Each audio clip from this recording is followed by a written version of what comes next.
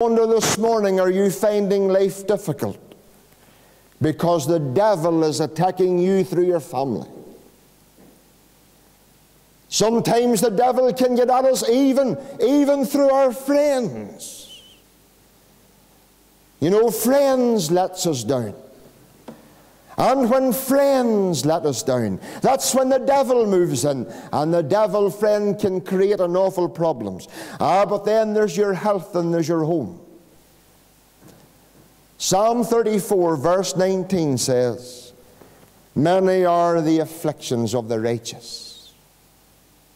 I wonder this morning, child of God, are you facing oppression? Are you facing opposition this morning? Life's dark. Life for you is difficult. The future's frightening. For mind you, there are many Christians and life is dark. And life is difficult. And thinking of days ahead and the future frightens.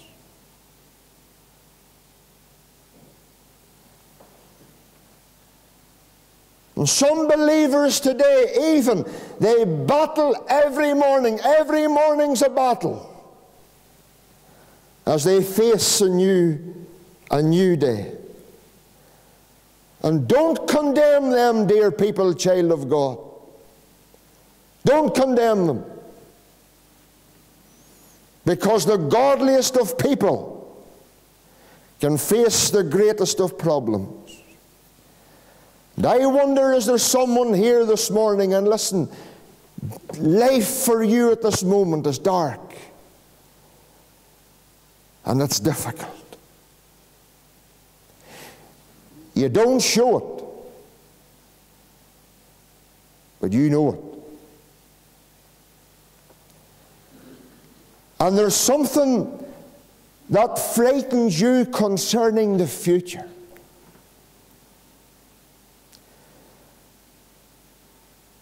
Life, the future, seems uneasy. It's uncertain.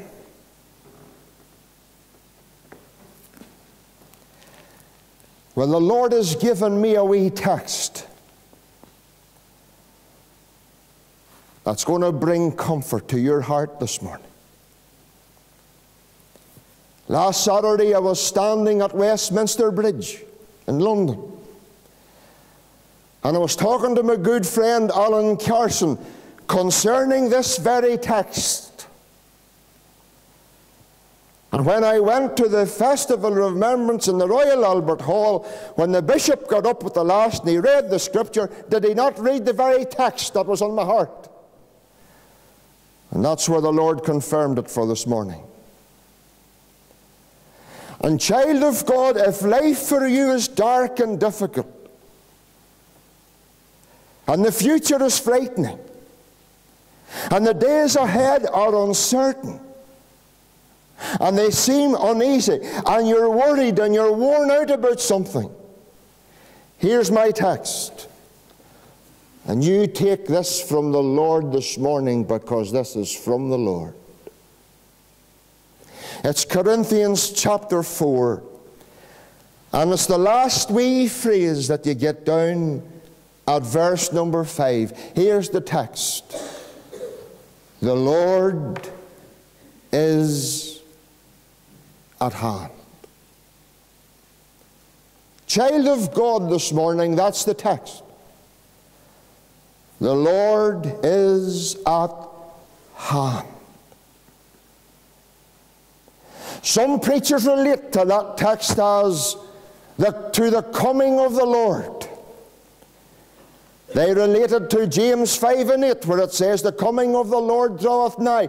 But I don't think for one moment Paul had it in his mind when he penned those words as a prophetical sense. They're for a present sense. The Lord is at hand. In fact, it can be read in two other ways. It can be read like this: the Lord is near. And there's a lovely other translation, and it puts it like this: the Lord is at thy side. Child of God, this morning, here is what the Lord wants to bring to your heart. This is what the Lord wants to say to your soul. Here's something that the Lord wants to minister peace into your mind with, for you to be reminded that the Lord is at hand. Let's take this for instance this morning. The Lord is at hand when you're sailing over life's stormy sea. In the stormy sea of life, the Lord is at hand. Do you remember in Mark's Gospel, chapter 4? Verse 35, the Lord Jesus said to his disciples, let us pass over unto the other side. And verse 36 says, and they took him as he was in the ship. It just means they followed him. And you know, you remember, child of God, as they followed him and as they obeyed him, everything was going well.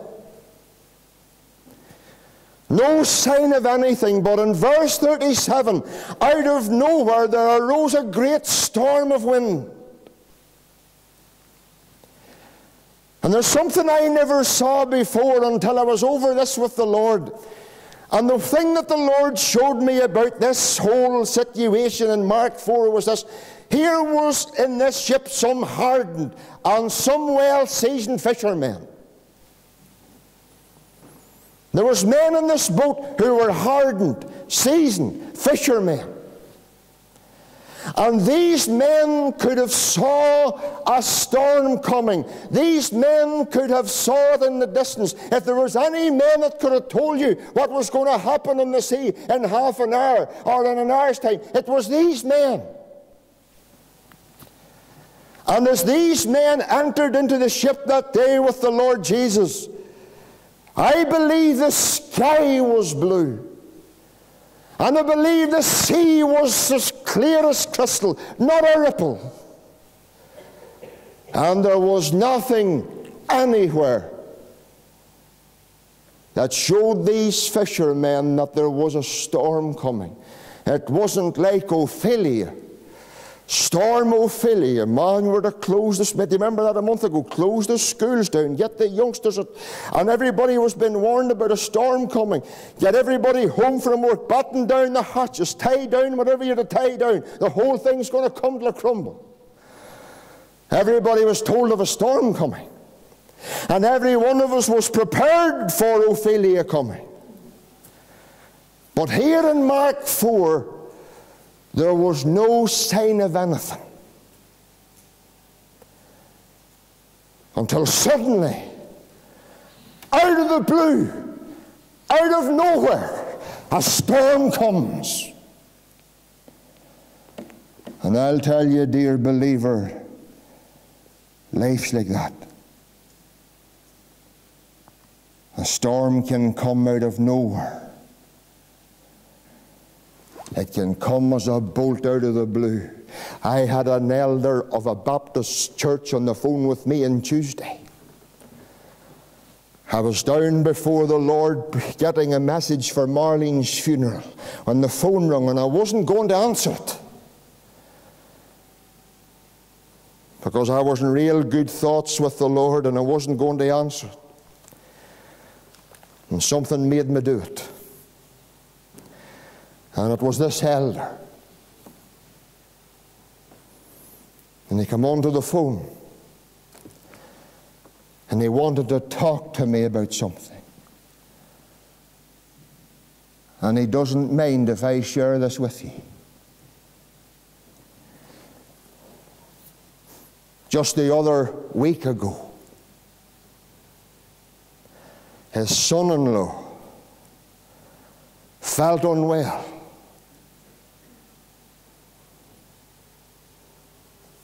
And went to the doctor,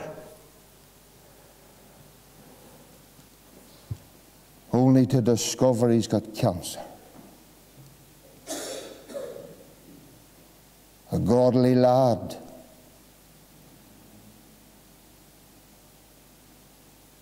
A bolt out of the blue. If the treatment works, he'll get a couple of years, but if it doesn't, it'll be just months. What's the Lord trying to say to us this morning? Listen, watch out, because the storms of life can come like a bolt out of the blue without warning.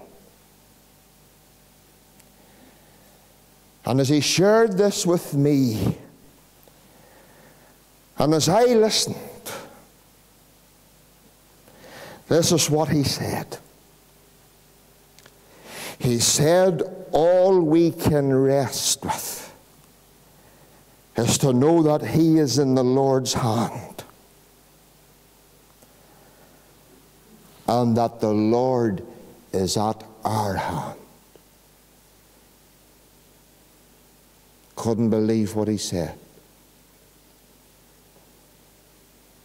I'm telling you, child of God, the sea might be calm this morning. No sign of anything.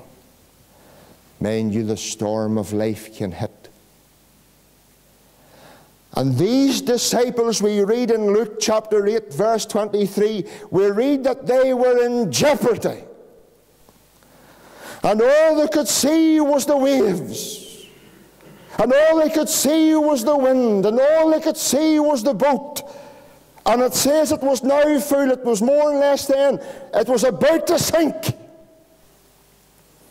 And sometimes, child of God, that's all we can see. We can see the waves that threaten us. And we can see the winds that so come fiercely against us. We can see life crumbling all around us.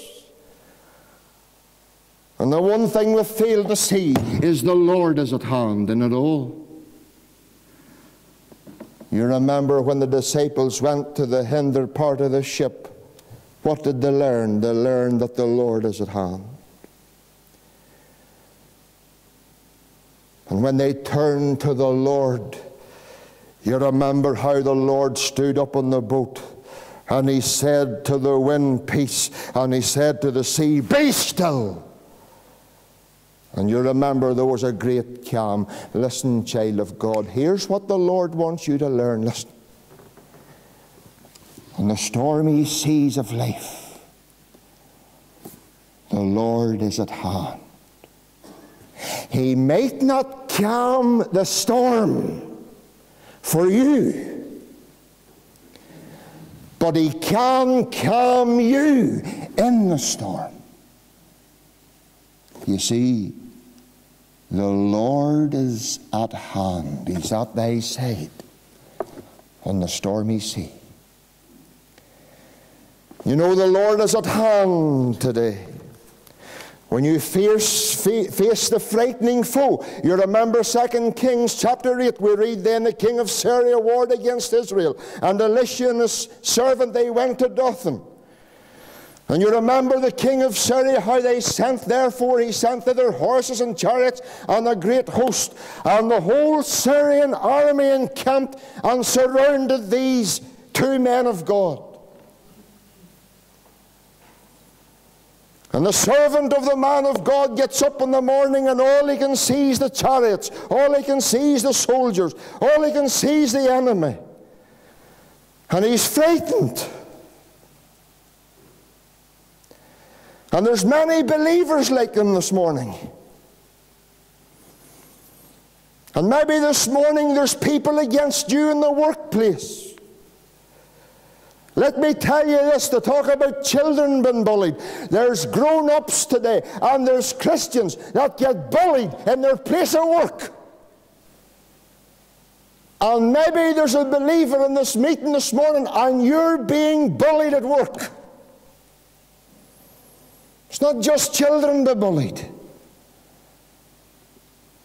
There's a lot of grown-ups that's bullied in their work, their place of work. And everyone's against them. Maybe university, maybe at school, and this morning you feel everyone is against you. Perhaps maybe even your family. For many, your families can soon turn their anger on you too.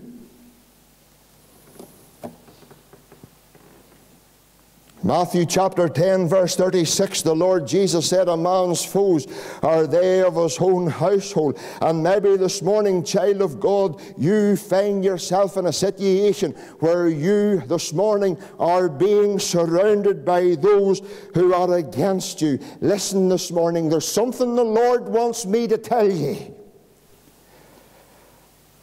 Where you are right now, the Lord is at hand. Why? I know exactly where you are. In my previous place of employment there was two. And they'd done everything that they could to sink me and sink the wee lad that I was with. Told everything, said everything. And I remember getting down between the radiators one day, and I got down and I prayed to the Lord, Lord, you know these things aren't true. And the Lord to my own mind says, I know that. You just leave it with me. And I remember the boss came up. And the boss started to investigate. And within 2 days,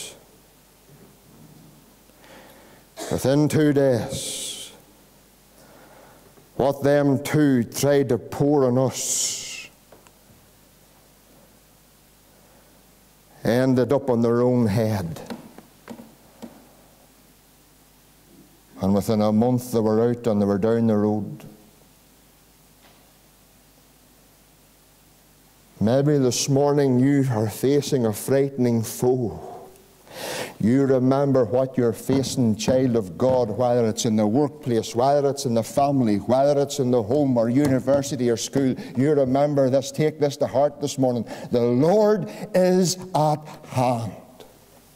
During Stalin's Russia, 30 Christians were being persecuted and tortured in a prison. The secret police came in one day and they started counting every one of them, 30. And they went out and they said, there's 30 in here.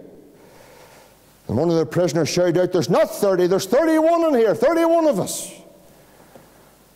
And the commander of the secret police says, you may go in there and count them boys again. And counted and counted and counted. No, there's only 30. There's only 30. And the fellow says to the secret police, you forgot, he says, the Lord's in here with us, there's 31 of us, including the Lord. Ah, child of God, old Henry Layte, 3 weeks before he died of tuberculosis, 3 weeks before he died, he wrote these words, I fear no foe, with thee at hand to bless. Ills have no weight, and tears no bitterness. Old Henry Layte discovered the Lord is at hand. Listen, dear, the Lord is at hand when you're on the stormy sea. The Lord is at hand when you face the frightening foe. I'll tell you, the Lord is at hand when you're deep down in deep despair. I'll tell you, there's Christians today, and they're like Elijah under the juniper tree. Do you know something? There's Christians today. There's Christians today, they're so depressed, they're so despondent, they're so deep down. like Elijah. They don't want to live anymore.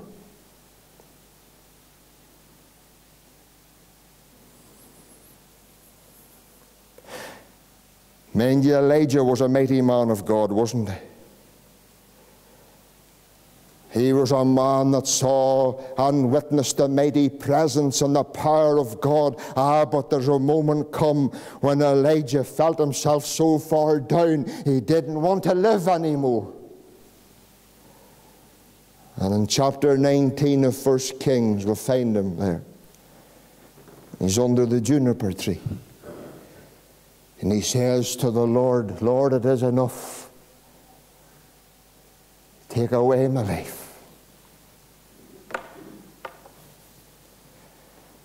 And Christians can find themselves under the juniper tree just like anybody else. And you know, when you get down, and you get discouraged, and you get depressed, and you get despondent, what you'll find, the devil will fill your mind with thoughts that are not true. You remember that. He'll fill your mind with thoughts that are not true. Oh, you'll think all is hopeless. You'll think I cannot carry on. You'll think the burden is unbearable.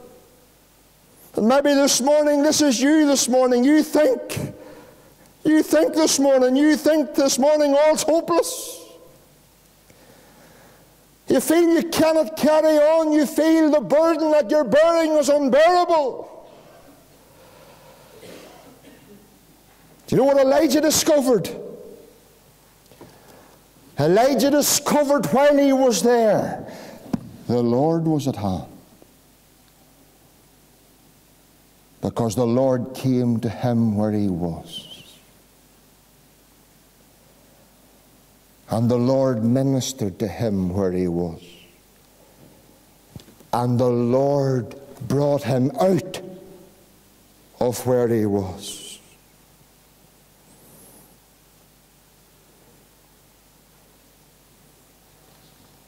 No matter where you are, child of God, you take this.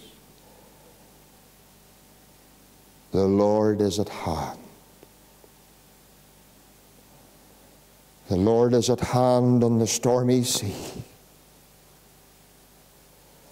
The Lord is at hand when you face the frightening foe.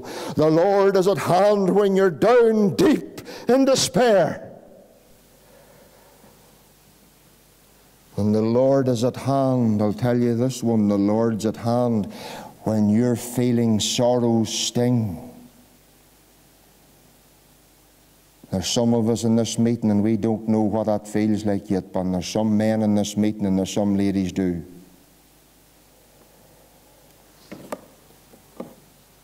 Psalm 34:18 says, the Lord is nigh unto them that are of a broken heart, and saveth such as of a contrite spirit.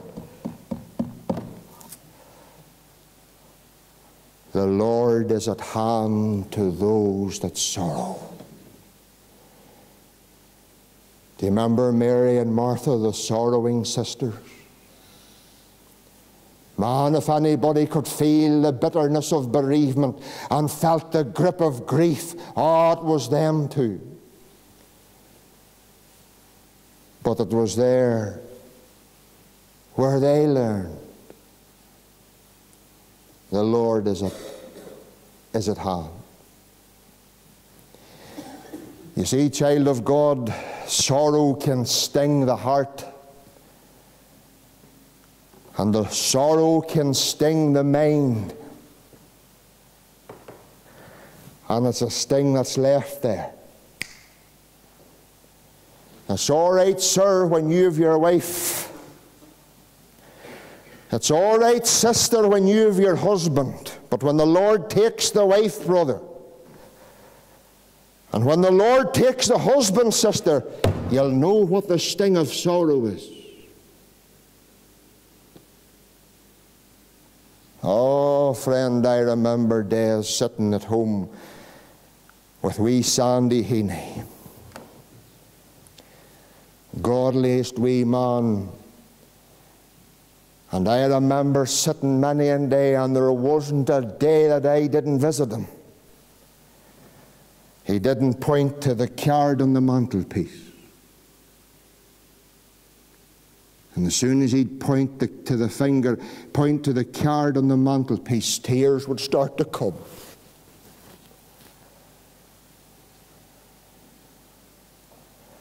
Sorrow leaves a sting, friends.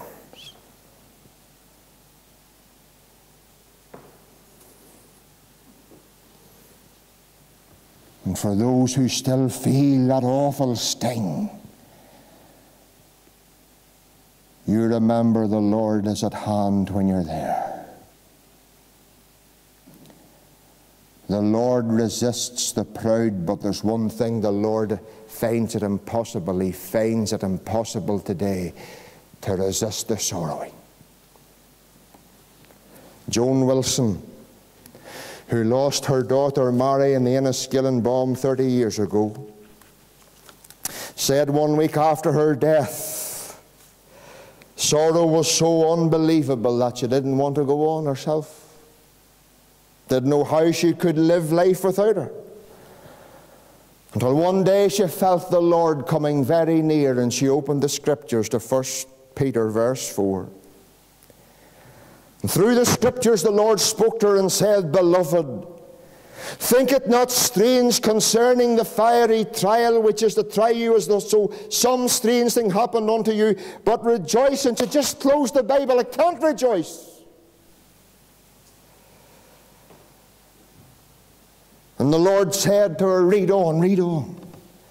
She says, but rejoice, inasmuch as ye are partakers of Christ's sufferings, that when his glory shall be revealed, ye may be glad also with exceeding joy. And she turned to a hymn book and she read these words, O aching heart with sorrow torn, thy Lord is near, he knows.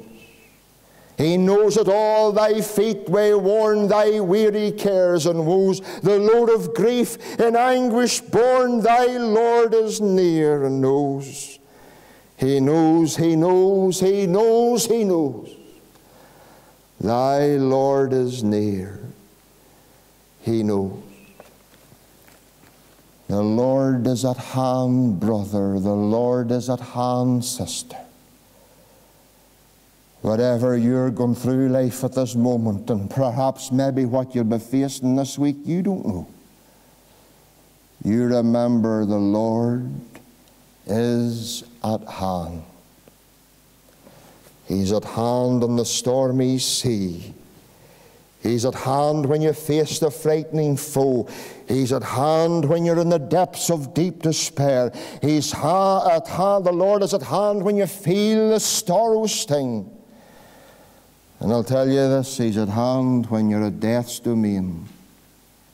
The psalmist could say, yea, though I walk through the valley of the shadow of death, I'll fear no evil, for thou art with me. John Wesley in his last breath said when he was dying, the best of all is God is with us.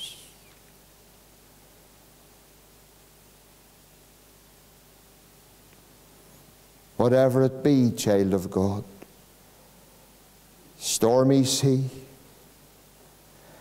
frightening foe, deep despair, sorrow sting, take comfort from these words this morning. The Lord is at hand. The Lord is at thy side. He promised never to leave us, nor forsake us. The Lord is at hand. And may God bless his word to our hearts this morning. Our